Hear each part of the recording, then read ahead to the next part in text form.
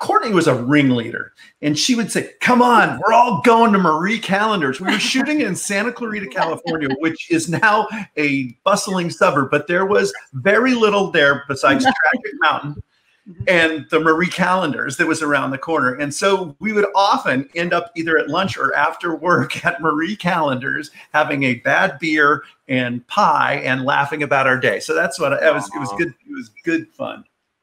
What about you? Yeah, go ahead. Yeah, Grant, go ahead. It was a terrific group of people. It really was. You know, as you can see, we still care about each other very much. Sweet.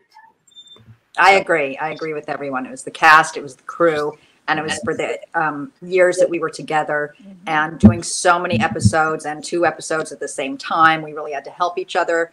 And it was a really nice group. Yeah. And the show hit.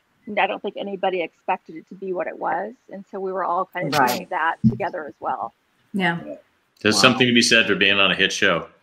Yeah, and it didn't start out as a hit. It started out as sort of 8 kids trying to make it. Nobody cared. Nobody watched it. So we got really close out in Santa Clarita all alone. And then Heather came on and suddenly we had a villain and it just took off. So we were already bonded. And it was sweet. You know, we were so far out of the world. You drive 30 minutes all the way up out on the 5. It was sweet. I do miss it. And even though it was crazy, I mean, we did 12 months straight the first year. 12 months straight, but that really bonds you because we really went through something.